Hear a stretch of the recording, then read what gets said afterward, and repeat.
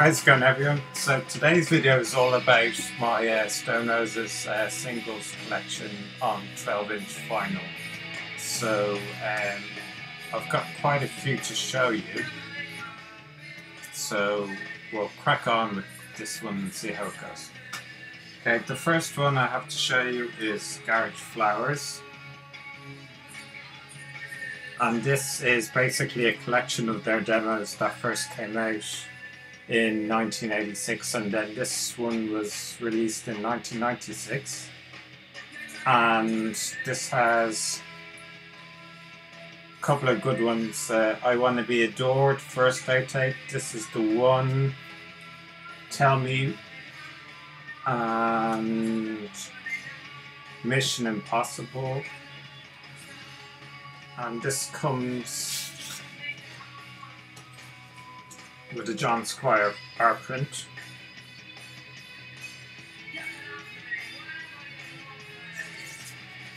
And it has a sort of a glossy finish. And this is the scene A and B.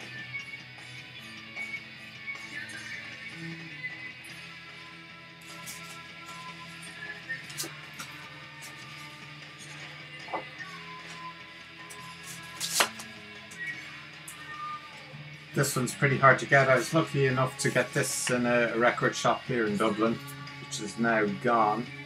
And yeah, no name for the John Squire print. And what you're listening to in the background is actually this album here, Garage Flowers demo. Then we move on to their second album, the more rockier one, The Second Coming, which was on Geffen Records, and again this has been repressed on Simply Vinyl label, and reissued again under Sony and Silverstone later. So these were all pretty difficult to get at one stage, but are now a lot easier. And yeah, but it's good to have the first editions. Then we have the brilliant self-titled debut album.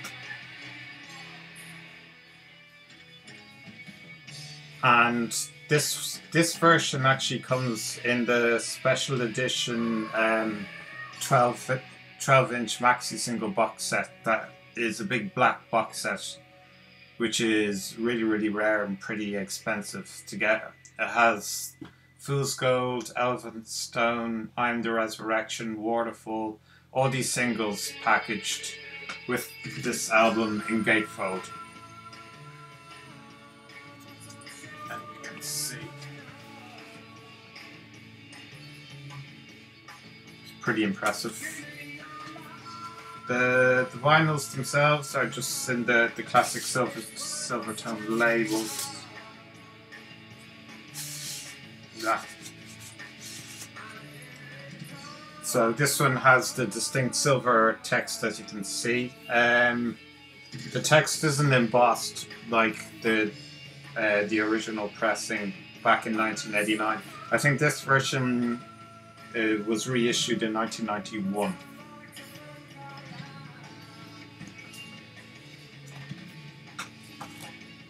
And then I managed to get a bootleg of the first album. This disc, I don't know where it was manufactured. It just says 1999 Special Centenary Limited Edition version, which is, you can see there in the corner. And then one of the 1989 pressings of the first album, and then the regular sleeve artwork, which I'm sure you've probably seen before.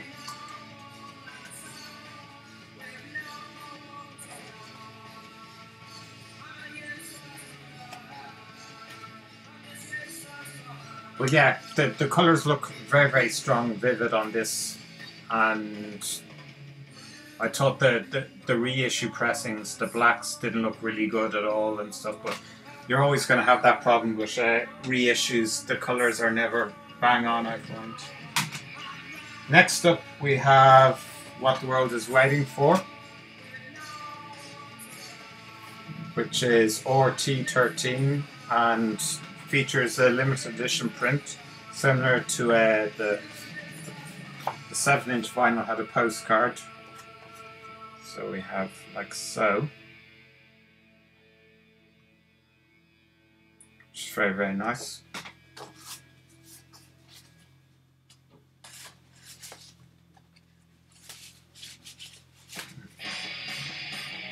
And then it comes with a standard silver tone label sticker.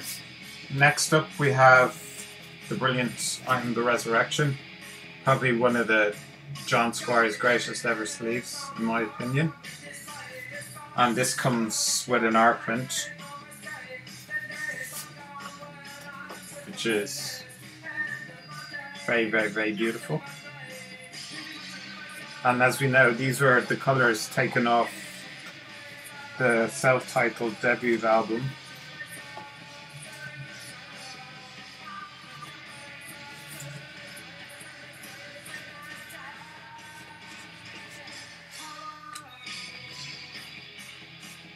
Yeah, this one was pretty expensive. I think this goes between 30 to 50 sterling, and it was actually more pricey and collectible than the debut album.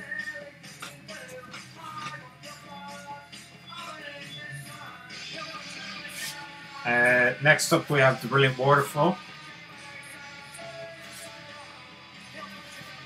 which has One Love on the back, on the B-side. Unfortunately no art print with this. I think these did come with art prints and are subsequently worth a lot more money if you can get them with the art print.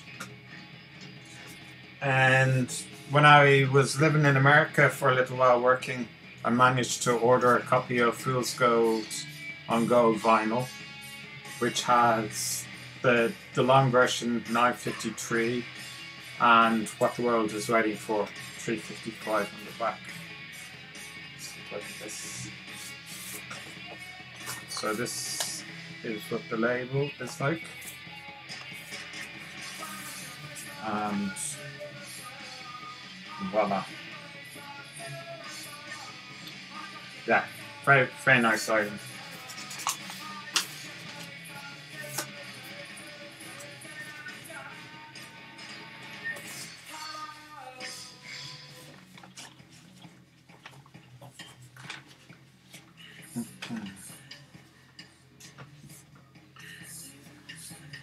And then just the standard UK version of Fool's Gold 1953 or T13 black label, so it's an original version. And similar to the US black and silver labels.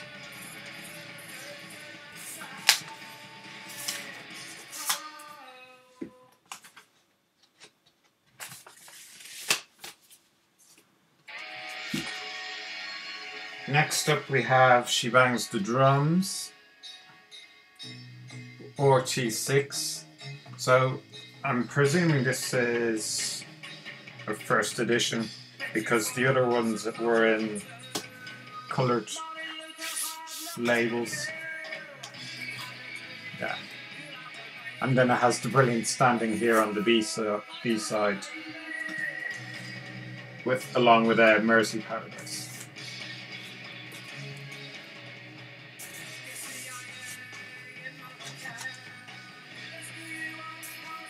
Next up we have Made of Stone,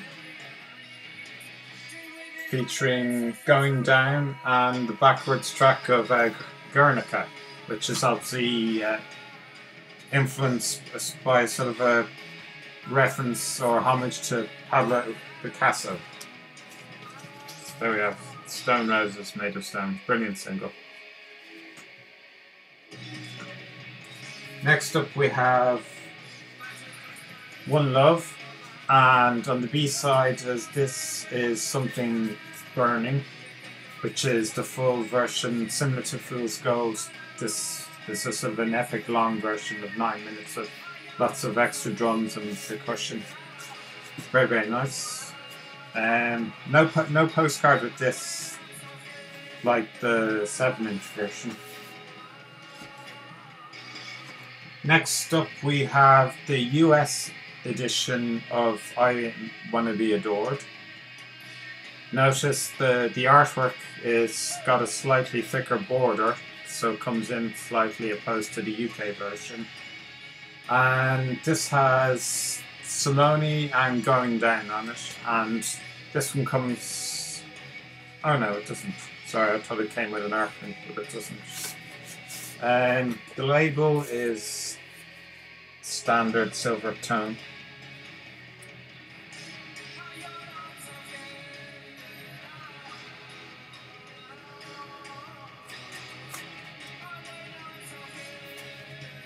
So yeah, I got that when I was over in the US as well.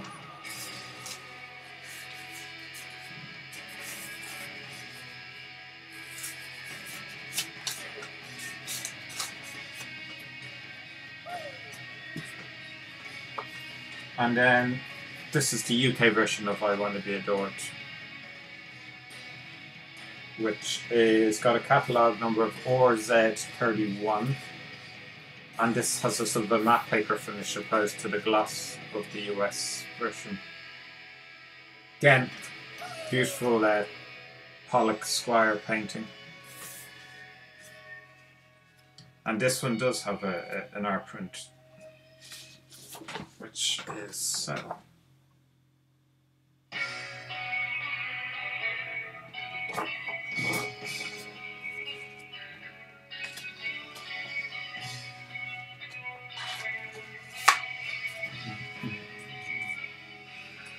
Next up we have Elephant Stone, which is unfortunately is only one of the reissues with the red catalogue number that you can see there, with full Phantom 5 and the hardest thing in the world. No art print or anything extra like that.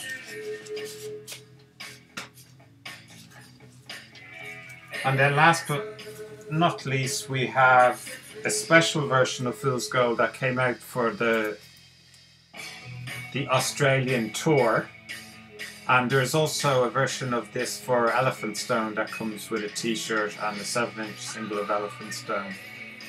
And I haven't opened it up as you can see, but it also came with a cassette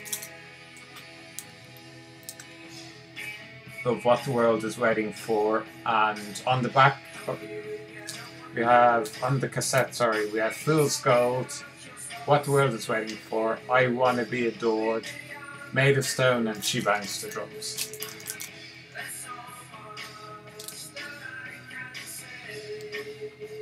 So you can see it's a promo version. So yeah, no, that was pretty expensive. I ordered that from a specialist shop in England. But yeah, I think it's something not many Roses collectors have. So. And just to finish off this segment, I have the cassette single of She Bangs the Drums, which just has the same single tracks, She Bangs the Drums, Mercy Paradise, Standing Here, and Simone.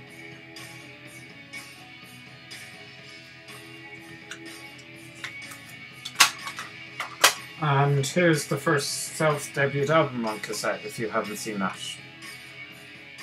It comes in a standard white cassette. And let's open this. It's the...